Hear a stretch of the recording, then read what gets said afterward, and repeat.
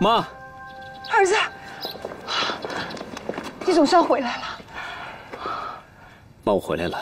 好，来，快后门，去煤气。啊。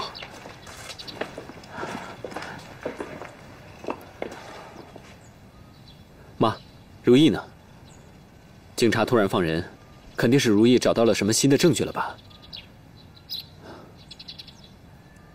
秋朗，你不是跟我说，如意在家里等着我吗？她到底去哪儿了？明凯，你先更衣吧。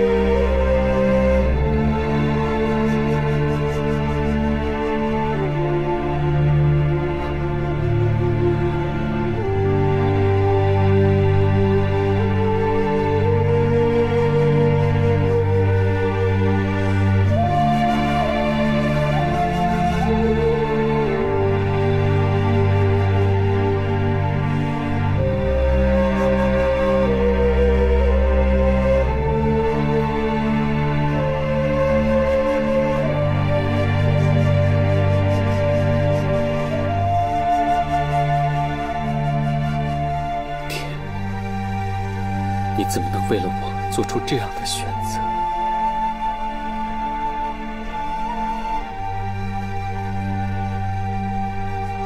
你让我怎么报答？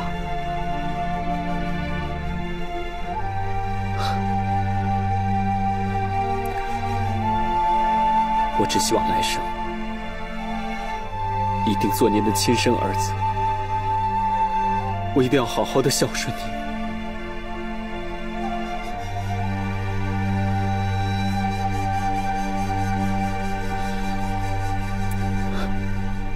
我出生不久，亲娘就死了。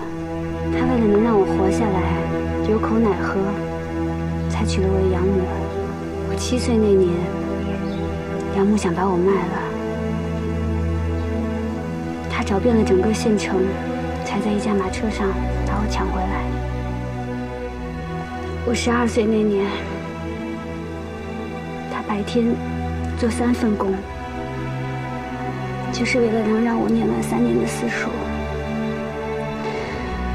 我17岁来了乌察镇，虽然我做了采茶女，但是他宁可省吃俭用，也不让我身上有一块补丁。师爹告诉了我，什么是有尊严的活着。我知道。我知道师爹含辛茹苦的把你带大，他之所以这样做，归根结底也是为了你。他就像一座大山一样，一直在我背后支撑着我，让我做什么事情都不怕。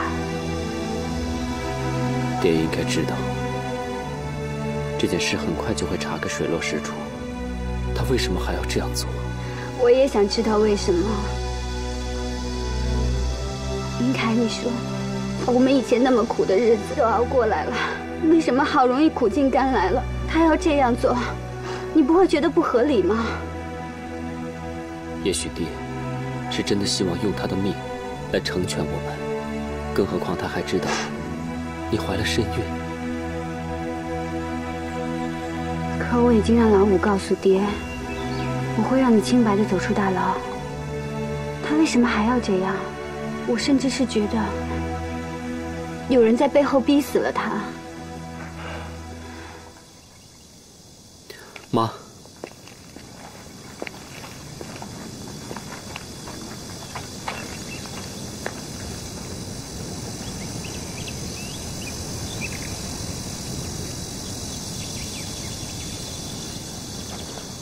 我实在不放心你们，过来看看。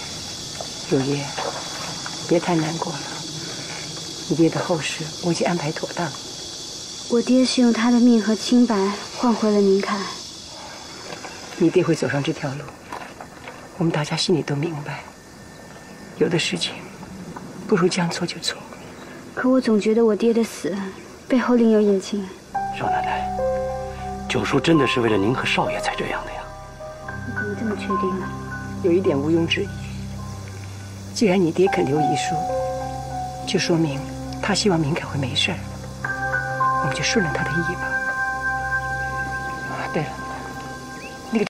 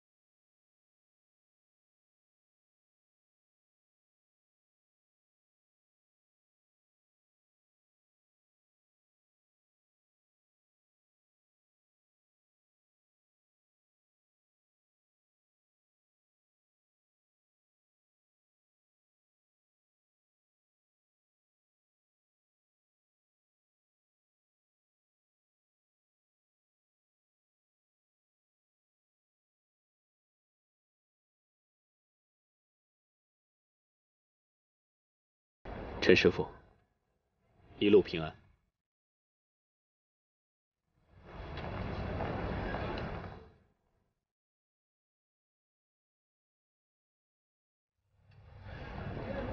你为什么要放了老陈？你明明可以害我身败名裂，要我承受你所有承受过的一切。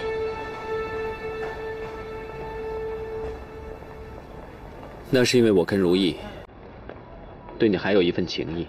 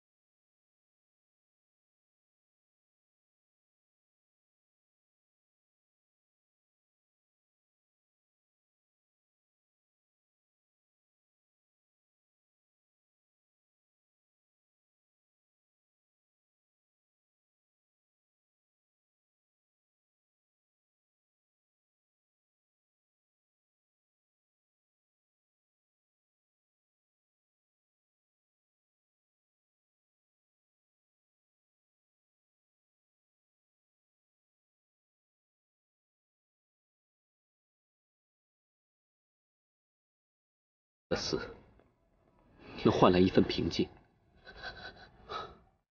罢手吧，让仇恨就这样结束吧，好吗？你是一个好女孩，你一定会找到一个真心爱你的好男人的。人生苦短，不要再折磨自己了。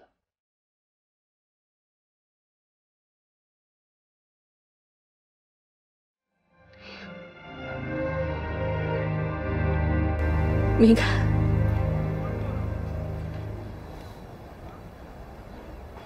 如果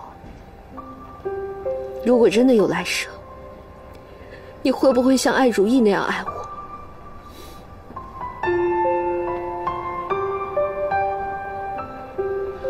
如果你像如意一样宽容，一样善良，